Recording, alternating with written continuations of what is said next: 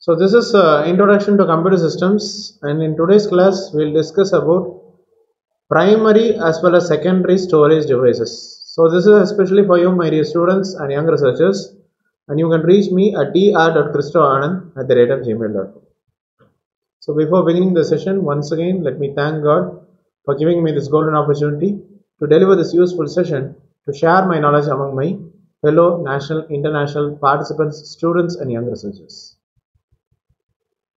So in today's class about the primary as well as secondary storage devices, we'll understand the characteristics of storage units. Then in primary storage, we discuss about random access memory, programmable random access memory. Okay, you'll be having like read-only memory and then programmable read-only memory. Then about the common registers, sequential access devices, about the different magnetic tapes. Then in the secondary storage devices, we will understand the characteristics, advantages, applications, okay, and about direct access storage devices, about the disk system and optical devices, okay. So this is a short introduction to storage unit. As you know, storage means memory. We are going to store it, okay. So in the computer system, we will be storing both the information or maybe data and then some set of instructions. So the instructions will tell you how to perform. Okay, so information or maybe data and instructions are being fed to the computer. So we have two types of storage. One is primary storage as well as secondary storage. Primary storage you can also call it as the internal memory. So you will be having like program instructions or maybe input data and then temporary or maybe intermediate results we will be having. So this internal memory you can also call it as the main memory. Okay, so this is primary memory. Secondary memory means it is stored external to the computer. Okay, so maybe for not for temporary but for permanent storage.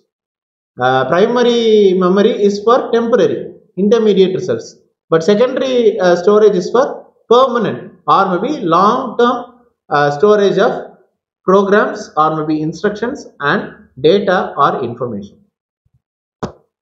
So these are the characteristics of storage units. We will be having like speed of operation of computer. Speed is high, efficiency is better and cost effective. Okay, and then the amount of data it can store. For example, like 128 GB. Okay, maybe a hard disk you can have terabyte, 1 TB of data. So the storage unit is graded according to the characteristics. Maybe we will have access time. So it is nothing but the time required to locate as well as retrieve the data from the storage unit. So it's a fast access to data and programs. So if you have a fast access to data and programs, we will be having better efficiency.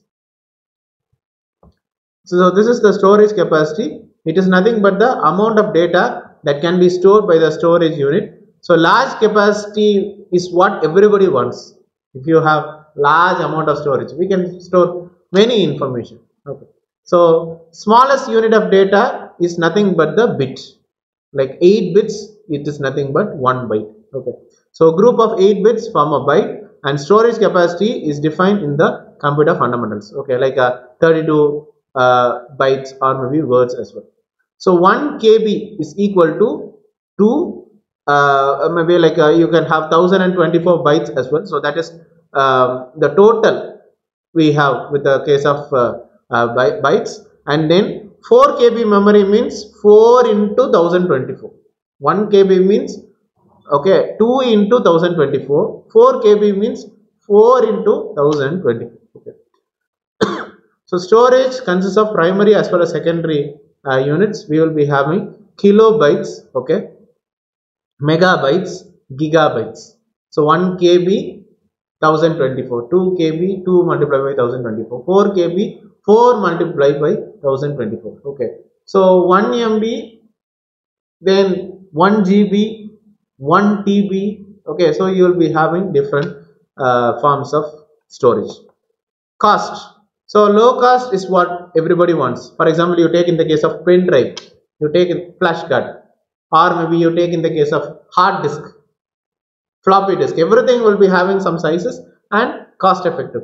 Earlier it used to be very much costly, but now very cheap. Okay, so storage units with faster access time and of course higher storage capacity and low cost are considered to be superior. So primary storage, we will be having faster access time, lesser storage capacity as well as higher cost when you compare to the secondary storage units. So primary storage or maybe main memory is a part of the computer system which stores programs or maybe data or maybe intermediate results as well. Okay. So primary storage is a main part of the computer system where it will be having small locations, and every location has one serial number or maybe unique number that is being assigned to it. This you call it to be the address of the location. Okay, so every location, for example, like 6AEDFF, like a location will be there. Okay, so that will be giving you the address of the location and it will be identifying the location. Okay, so every location will be having some capacity. In the capacity, we can store bits like 1 KB, 2 KB, okay, 1000 KB, 1 MB, 1 GB, and so on. So normally computers, they will be coming in GB. You cannot have 1 terabyte of data, but in hard disk you can have terabyte. Okay. So the number of bits that a location can store is called as the length of the word or maybe word length, and every location will be having the same number of bits. So this is the primary storage. We will have primary memory size will be having few KB, okay, to several thousand KBs as well as MB, megabyte on the larger machines. Okay, so primary storage you can call it to be volatile. Okay, when the power is turned off, data is lost. Okay, so that is the major drawback. Okay, so primary storage you can also call as the random access memory. Okay, so random access memory means you can actually randomly select and you can use the storage location for storage and then retrieval of the data. Okay, random access memory you can also call as the read-write memory. You can also read the data and you can also write the data. For example, you take in the case of CD, you can only read. Okay, like you cannot write. But DVD you can both do read as well as write. Okay, so that is the random access memory. So data can be read from and then written on these units. So when the power is switched off, data stored in RAM is lost. That is the only drawback. Okay, so we'll have word 1, word 2, word 3 and then word n. So this is the words in the main memory. We will be having B1, B2 and B3, which are the bits of the words. Okay, so we'll be having every address. For each word, we'll be having address 1, address 2, address 3 up to address n. So this is the address of the location. For each address, we will be having one serial number. So that will be identifying the memory of the location. Then read-only memory. Read-only memory. Read-only means only read, no write. Okay. So in this memory, data is permanently stored. So the information can only be read and new data cannot be written on this memory. Yes, CD you will have this thing. Okay. So however, the contents of the ROM, read-only memory, are not lost. When you turn off the power, the contents are not lost. But in random access memory, when you turn off the power, data is lost. Okay. So this memory is non-volatile, and of course the memories are considered to be field stores or maybe permanent stores. Okay. So you can perform these functions for writing special programs, what you call to be micro programs, and every program will be having as a substitute for the hardware. Okay. So once information is stored in the ROM chip, read-only memory chip, it cannot be altered or maybe new data cannot be added. Then we have programmable read-only memory. So we'll have ROMs which are programmable. Okay. So a special PROM programmer is used to enter the program. Okay. So once the chip has been programmed, information cannot be altered because it is read-only memory. It cannot be altered. Okay. So it is programmable. We have to write the program by the programmer, and after that it cannot be changed. It cannot be altered. PROM is non-volatile, so data is not lost. Okay, data cannot be changed, data cannot be altered, but it will not be lost. Okay, so data is not lost when power is switched off. Okay, and then EPROM, erasable programmable read-only memory. You can erase the data which is previously stored, okay, and you can write new data onto the chip, okay. So this is the difference between PROM and then EEPROM. PROM, the data will not be lost, okay, and you cannot change or alter the information, but EEPROM you can erase it, okay, you can erase it and you can write new data. And then we have cache memory, cache or maybe cache memory. It's a special type of high speed memory. So the memory cannot be accessed by the user. So main function is nothing but you have to make the data, you have to make the information, you have to make the instructions possible stored in the memory, and of course it should be very fast. So the access time of the memory is actually very high compared to the execution time of the GPU. So just like the other memories, it will be very small, but only difference with the cache memory is that it is very fast, okay, and it is being used by the central processing unit as well as the main memory, okay. So this memory you consider to be very fast, so you can call it as the high speed buffer, okay. So cache is going to store these segments of the program as well as data, and it makes available this data to the CPU at a very fast rate. Then you have registers. So for retaining the information temporarily, we can use registers. So it is nothing but memory units which are not actual parts of the main memory, but definitely it will allow efficient movement of information between various units, okay. So the registers, it is going to receive the information temporarily, it will be holding and make it available, okay. So for example, whenever you are going to store this information temporarily, you can store it in register. Then if you have to access, you can get this information, okay. So the computer uses a number of registers. Maybe you will have R1, R2, R3, R4 and so on, okay, where every register will be performing a specific function. So these are the common registers. We have memory address register, memory buffer register, program control register, accumulator register, instruction register, and then input output register, okay. So memory address register, it is going to hold the address of the current or maybe active memory location. Memory buffer register is nothing but where the data is read to or maybe data is written, that is buffer, data is read or maybe written. Program control register, it is going to hold the address of the next instruction, okay. And then accumulator register, accumulator means accumulation, collection, okay. So it is going to hold the initial data, intermediate results or maybe temperate results, and then final data of the program which is to be executed. And then instruction register, register is going to hold the current instruction which is going to be executed. And then input output register, it is going to have the function of this input as well as output devices. And then you have the secondary storage. So secondary capacity of this primary storage is actually limited. So you cannot accommodate all the data. So that is the reason you are going to use secondary storage medium, which is going to store large amounts of data, okay. So the cost of the secondary memory is less compared to the primary memory. However, the access time of the primary storage is very faster, okay, because it is temporary, okay. And data stored on the secondary storage is transferred to the primary storage as and when required, because the primary storage is very fast. Secondary storage, you can also call it as the auxiliary memory, okay. And secondary storage is used for storing the copies of the data as well as programs. So primary storage, you can call it as the volatile memory, and secondary storage is considered to be non-volatile memory. Why it is non-volatile? Because it is external to the computer. These are the secondary storage devices. We have sequential access and then direct access. Like we have like magnetic tapes, okay, film, that is secondary storage. So we will have like sequential access and then direct access. In sequential access, data can be accessed only in the sequence it is stored, okay. For example, 1, 2, 3, 4, it will be stored in that order, okay. So sequential access, the storage device is magnetic tape, okay. Magnetic tape is the sequential access.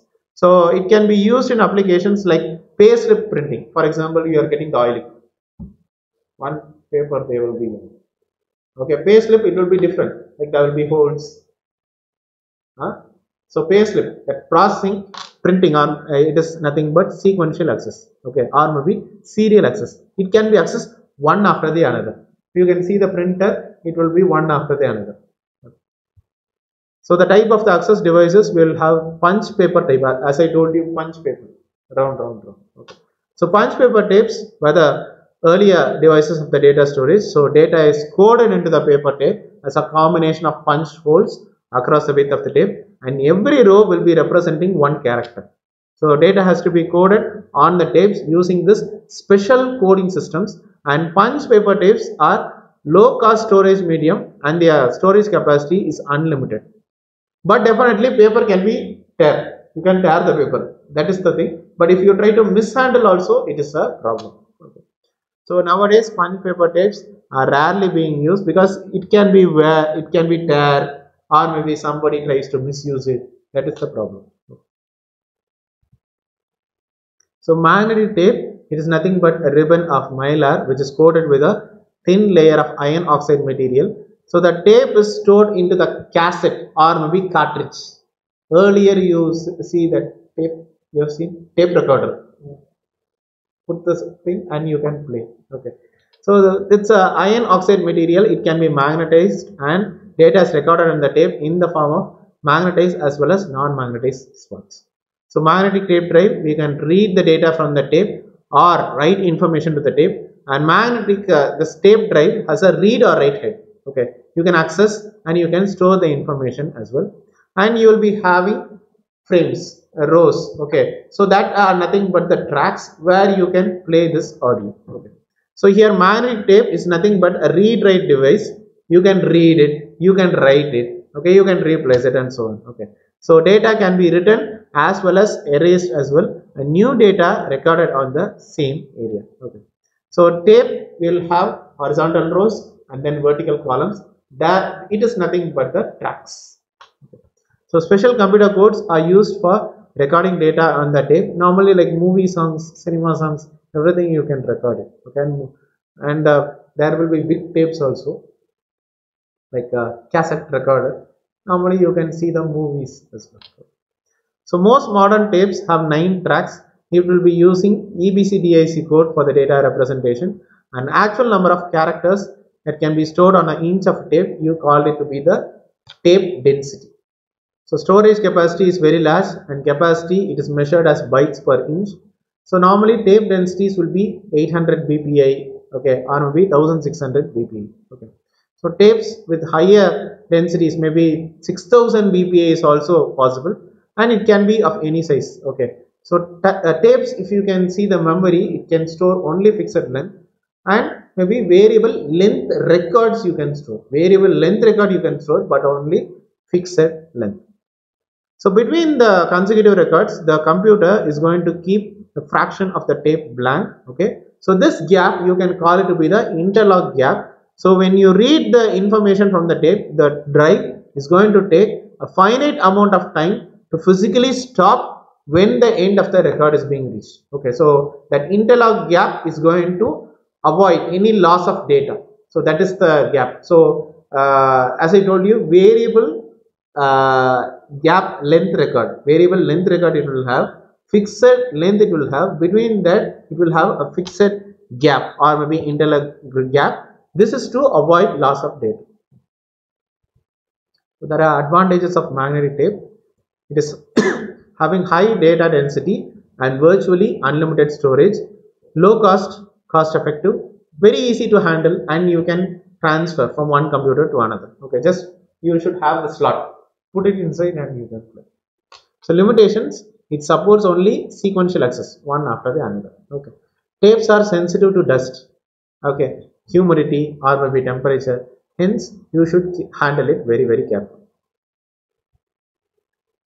And then you have the direct access storage devices where you have the random access. So data at any location can be accessed directly without the sequence. Earlier we had sequential access one after the another. Now random access, no sequential. Okay. So typical devices are nothing but magnetic discs and then magnetic drum. These are the examples. If you take in the case of magnetic disk, it is circular in shape, it is coated with a magnetic material. So the disks are mounted on the disk back on a central shaft. So the disk in the disk back, it will be moving at a same speed, similarly in the same direction. Okay, so the disks are considered to be hard disks or maybe fixed disk. And hard disk, you can install it permanently in the drive or maybe in the removable cartridge. Okay, so data is recorded as magnetic spots on the coating of the disk, and maybe you will have 1. Okay, and absence means 0. If it is present means 1, absence means it is 0, and you will be having the 8-bit EBCDIC for representing or maybe recording the data on the disk, and information is stored on both the surfaces. Okay, so that is the advantage. So every disk will be having concentric circles. If you can see the CD, earlier CD, small circles it will be having. That is nothing but the track. You shouldn't disturb the track. Okay, so it will be running on the one pointer, and with that it will be rounding. Okay, so all the corresponding tracks in all the surface, you can call it as a cylinder, and information is not stored on the outer surface of the upper plate and the lower surface of the bottom plate. Okay. So this is the rotation. It will be rotating at a uniform speed, and this is the axis arm movement. Okay, you have the read as well as the write head. So outer tracks maybe it can contain data bits because the circumference is greater. Maybe the outer tracks might contain some data bits, but in most of the disk, each track will be storing the same number of characters. So which means that inner tracks, smaller circumference means it is more closely packed than the outer tracks, because outer tracks more circumference, it will be elaborately packed, but here it's very close, equally packed. So magnetic disk, it's a random or maybe direct access storage device. So data is read from or maybe written on the disk surface with the use of read-write heads, and the heads are of flying type and they do not come in contact with the surface of the disk. We'll be having the moving head system also. So we'll be having a read-write head for each disk surface. So the head is mounted on the access arm which moves in and out. So every head moves horizontally across the surface and you can access each track individually. Okay. Then you have the fixed head system. So the fixed head system, the access arm does not move, but in moving head system it will be moving. Okay. So here in the fixed head system we will be having a large number of read and write head, read as well as write head. It will not be moving. Okay. So there will be read and write heads for each track and it will be distributed across the surface of the disk. Okay, so here the data access will be very fast because it is not movable. Okay, so extra space is also needed for accommodating all the heads, and data required to access the data, this data stored on the disk depends on the seek time and latency time. So here seek time is nothing but time required for positioning this read write head over the appropriate track. And latency time, latency means some delay. Okay, so time required to spin the required data under the head. Okay, so that is the latency time or maybe the search time. So this is the floppy disk. You would have seen this one. Have you seen this one? Okay.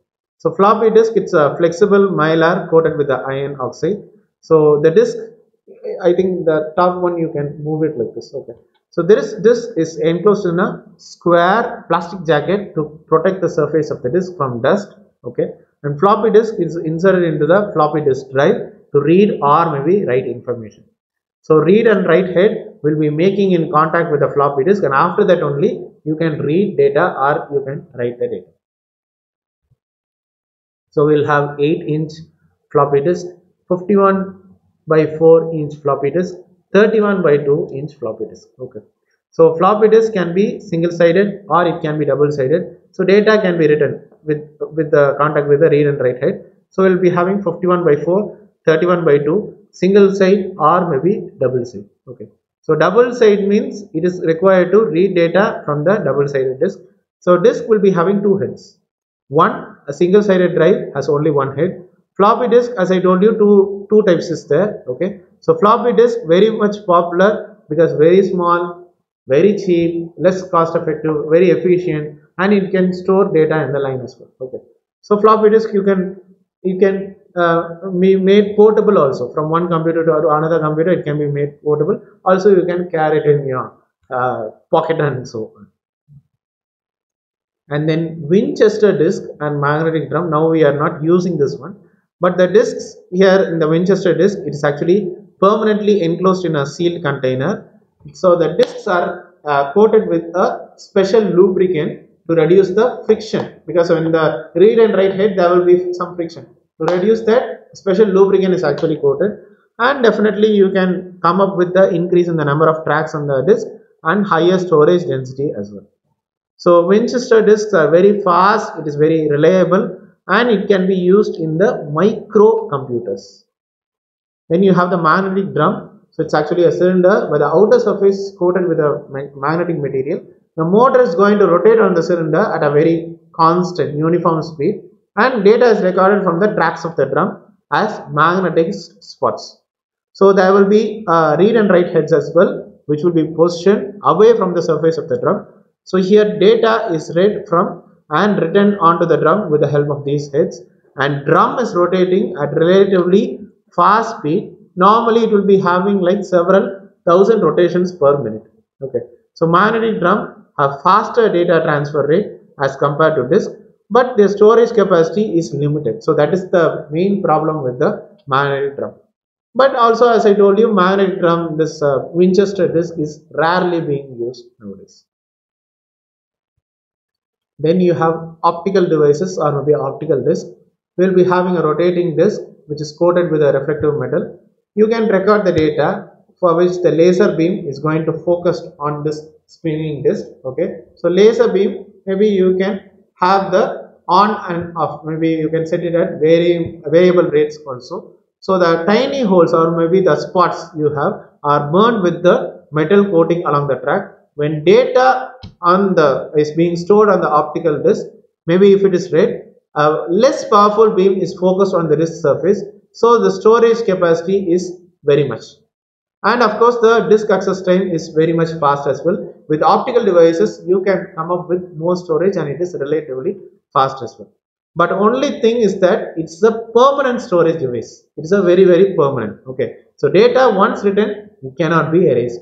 It is not erasable memory. Okay, so it is a read-only storage medium also. So you can call CD-ROM. CD-ROM is actually a form of the optical device. You will have optical card as well. Okay, you will have optical laser encoded strip as well, which can store 2 MB of data.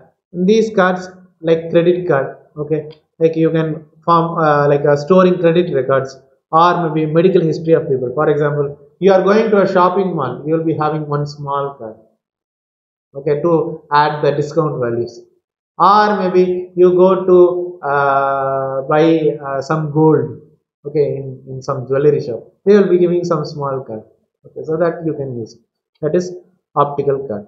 And then optical tape, it is similar to magnetic tape. Optical laser techniques are used to write data on the tapes, and like optical disc, the optical tapes also will be having read-only storage devices.